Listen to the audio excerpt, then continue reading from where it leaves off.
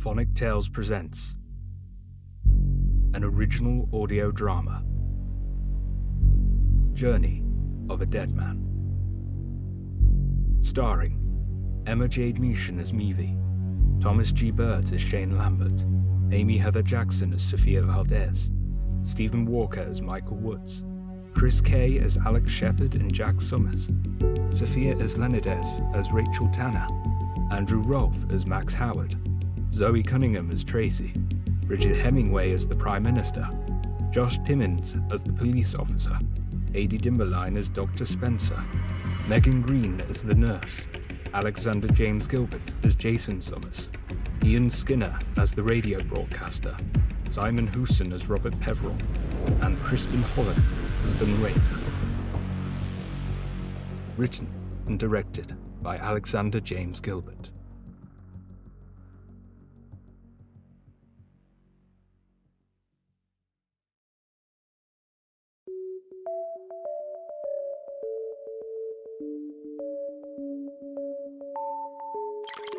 Welcome back to Mars Initiative audio logs.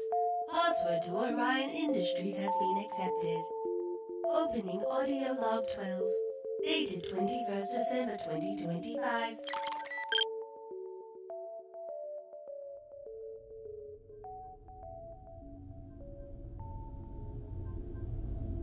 That red ball's getting a lot bigger. Only 2 more days until we set foot on her. What do you think we'll find down there? Lots of barren untouched land. Water, hopefully. Won't know until we get down there. That's the fun of it, Lambert. The explorers.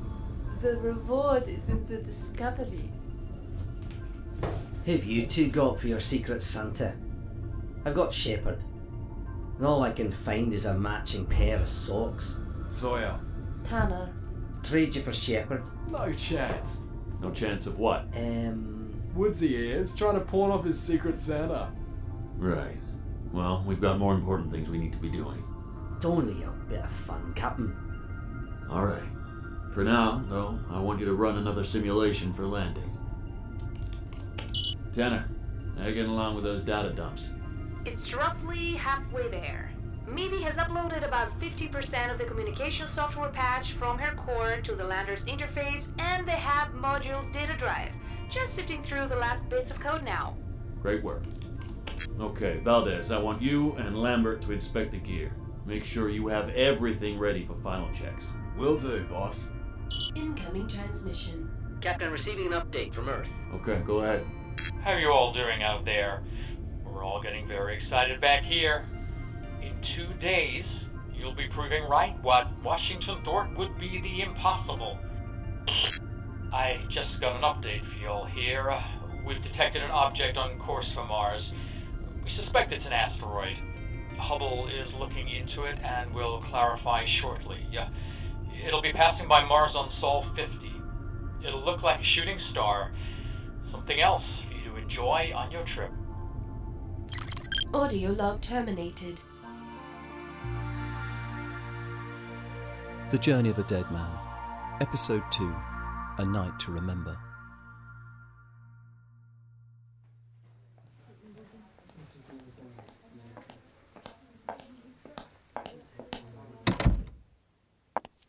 Three minutes, Prime Minister. Thank you, Tracy. Is this the final draft? Yes, Ma'am. With the amendments you asked for. Thank you. And be sure to give Marcus my thanks also. I will, Ma'am. How did it come to this? It all feels so surreal, like living out a movie. I know this message isn't going to be taken well. You'll do fine, Ma'am. You have a good team behind you. You have all the science and medical advice to support this decision. It's for the good of the country. Thank you. Be sure to remind me who to come to in future for counsel. Thank you, Ma'am. 30 seconds. You'll do fine, Ma'am. And we're live in 10, 9, 8, 7, 6, 5. Good evening. The MV-108 virus is the biggest threat this country has faced for decades, and we are not alone.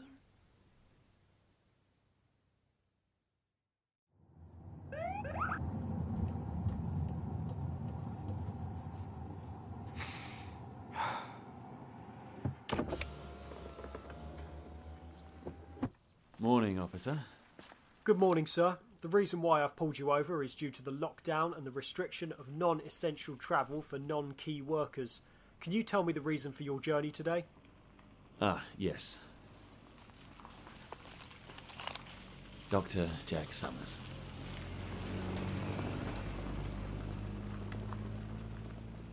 Thank you, Mr. Summers. You can go on your way. Won't be like this all the time, will it? I mean, being pulled over every time I travel to work. Unfortunately, Mr. Summers, some people are abusing the lockdown rules and we're having to take action. Though, as you're a key worker, the same rules don't apply. If you do get stopped again, just show the officer your ID card. I hope you understand. We're just doing our job. Yes, of course.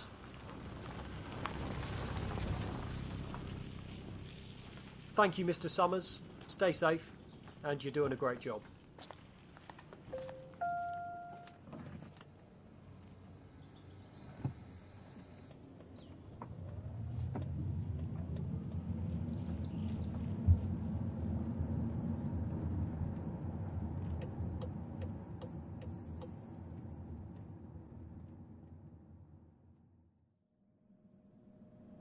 Jack stands in front of a vending machine in a trance-like state.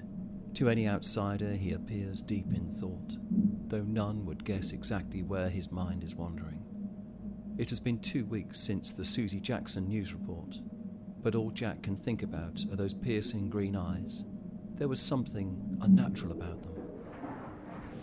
The sounds of patients passing by and the distant harmonics of ECGs brings him back to reality. It has been a busy day so far. 2 essential surgeries, 5 CT scans and an MRI. The hospital is indeed alive with activity, more so than is normal thanks to the spike in MV-108 cases. One half of the hospital has been quickly retrofitted into quarantine zones to treat patients with the virus, and nearly all the intensive care units have been set aside to deal with the expected increase in cases. Though Jack has yet to come into contact with an infected patient, his daily work life is notably affected by the virus.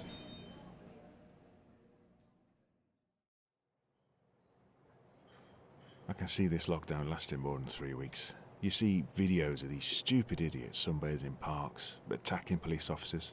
Sally was spat at on the way to work the other day. Yeah, you're right. And I guarantee it'll be the people breaking the rules who will be the first to complain. Have you heard from Lawrence at all? I hear the front line's getting worse every day. Not yet. Poor guy. The front line. God, sounds like we're in a war. I suppose we are. And the enemy is invisible. Okay, Churchill, calm down. Last I heard from him, they'd lost 8 people in ICU. 7 with underlying health conditions, and 1 who was completely healthy. Let's just hope this virus doesn't adapt or mutate. We're struggling to find a cure as it is. Dr. Summers, you're needed in Ward 3.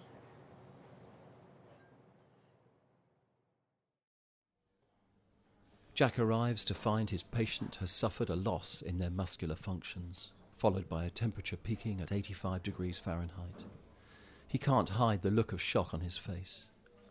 Only hours earlier, this patient had been recovering well from a simple tonsillectomy. Now drained of colour and barely conscious, he looks completely different. Jack realises with a look of horror that he is now on the front line. This man is infected. Doctor, patient's had a post-tonsillectomy bleed. HB was 120 G over L. Put him on a blood transfusion, then moved him back into surgery for investigation and cauterization. The bloods are now at 140 G over L. He's on a course of tranexamic acid and homoxiclav. I went to take his blood pressure and I noticed it was elevated, along with a high temperature and fever. The antibiotics don't seem to be taking effect. The infection is also affecting his respiratory system. Well, apart from the recovery, all signs are pointing to MV-108. Get some protective gear. We're taking him to ICU as quickly as we can. Make a call to the ward, tell him to get a bed ready.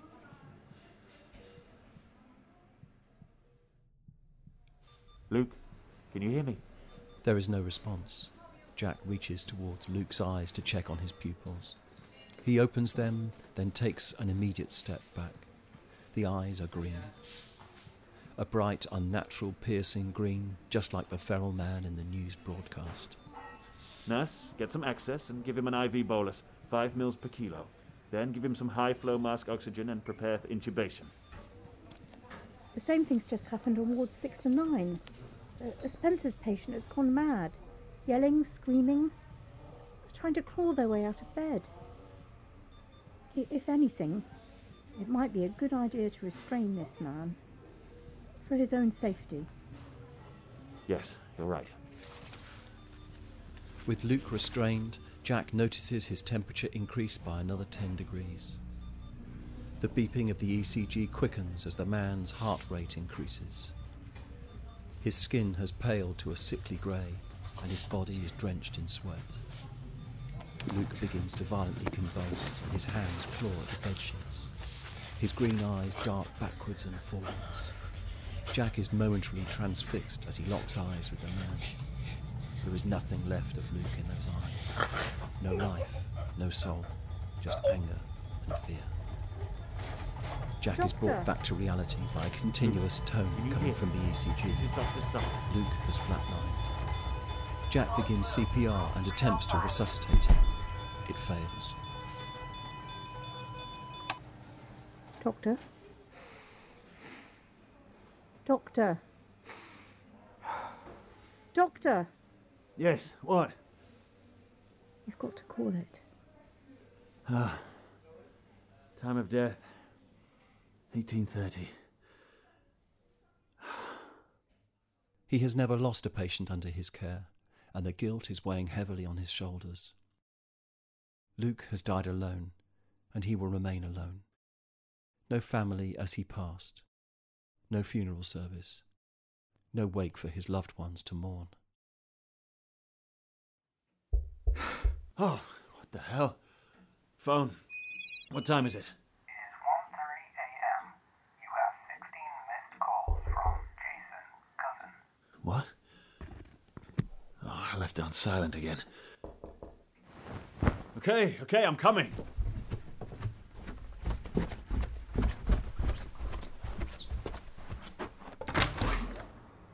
Ah, finally. Jason, what are you doing here? It's the middle of the night. No time. Pack your things and get dressed. We're leaving. Pack my things? Jason, it's 1:30. Can't this wait until morning? I'm not fucking around here. Just do as I say, alright?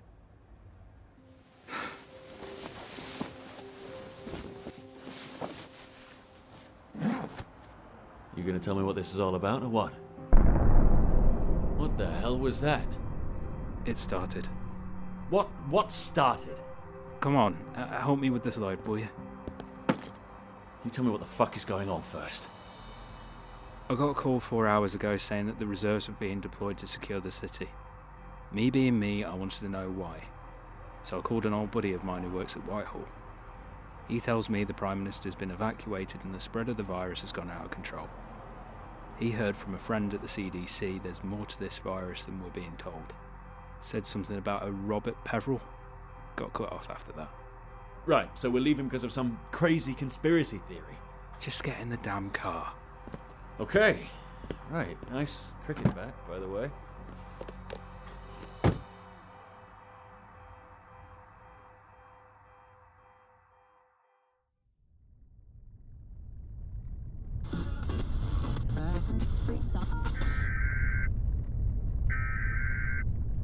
This is an emergency announcement. Full government lockdown is in effect. Violent rioting has broken out in city centres. Residents are to remain indoors. If you're caught breaking lockdown, you will be arrested. Please stay indoors. Please stay safe.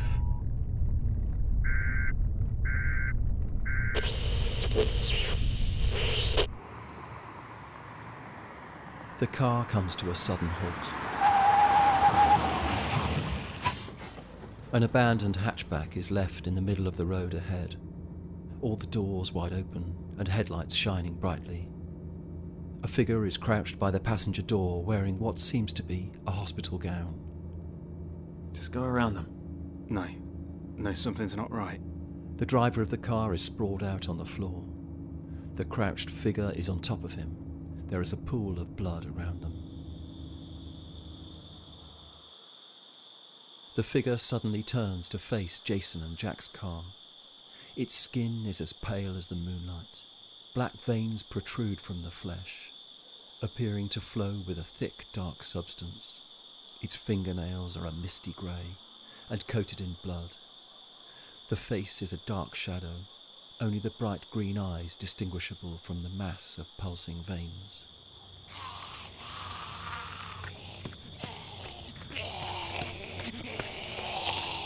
Shit, Jason, move!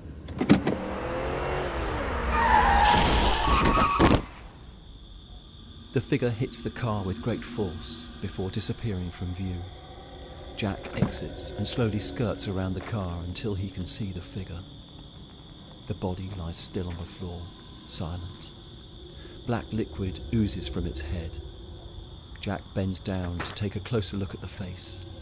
Its eyelids snap open to reveal those green eyes, and it snaps its jaw at Jack. Jack falls onto his back, hitting his head hard on the tarmac. The figure crouches on top of him, its eyes dripping with black pus that begins to drench Jack's shirt. Jack pushes his hand up against the figure's shoulders, using all his strength to try to force it off him, to no avail. Just kill it! Kill it, Jack! Kill it! The weight of the figure comes crashing down on Jack's chest, robbing him of his strength. Just as the figure goes in for the kill, a cricket bat collides with its head. What? That should have killed it. As he lifts for a final swing, the figure suddenly collapses, as if someone had turned off the lights. Jason waits in anticipation of another attack, but it doesn't come. The figure is dead. You alright? Yeah. Yeah, I think I'm okay. You can't hesitate to kill these things, Jack. You hesitate and you die. Okay? That's murder, Jason. It's unethical. They're not people anymore, Jack. Put your Hippocratic Oath aside for 1 second and see reality. They're gone. Dead. If you want proof, just turn him over and see for yourself. Jack rolls the body over to reveal a battered face. He looks the corpse over and stops at its wrist. A patient identification wristband. No, it can't be. St. Thomas's Hospital, the hospital where Jack works. The patient was Luke Forrester, the same patient who had died under Jack's care hours earlier. Come on, mate. More will be on the way soon if we don't get out of here. Yeah, you're right. Let's go.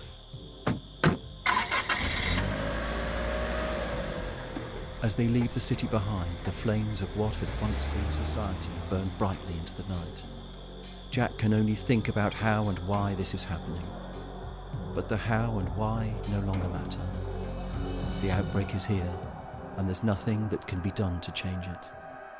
All they can do is move on and survive.